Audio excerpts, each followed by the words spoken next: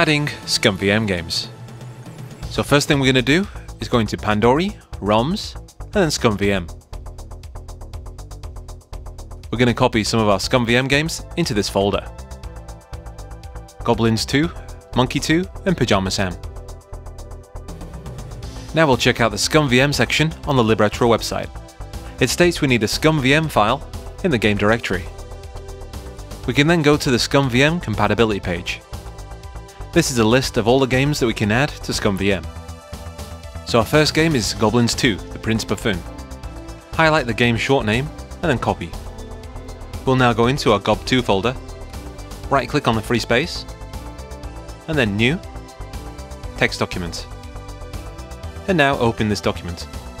On the first line, I'm going to right click and then paste. Save, and then close this window. As we want box art to be in our playlist, we'll open up Pandory Thumbs, and then find Goblins 2 within the ScummVM games. So we're going to select this, right click and copy. We need to rename this text document. Make sure we can see the file extensions in View, Show Hide, and tick this box. Now I can see it's a .txt file. We can right click, rename, select everything here, right click and then paste. Then add .ScummVM.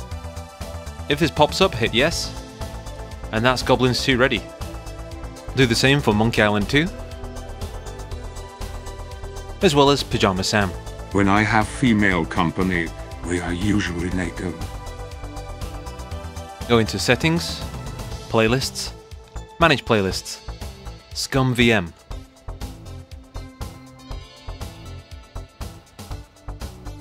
And then refresh playlist.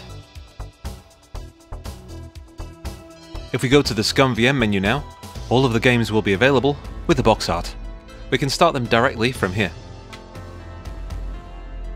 To get to options, push start, or you can hold start to get back to RetroArch. If you'd rather use the native Linux version, go to Applications and scroll down to ScummVM, and then Run. We now need to add our games to this list.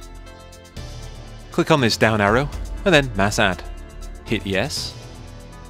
Now we need to guide ScummVM to our games folder. Go into Munt, Pandory, ROMs, ScummVM.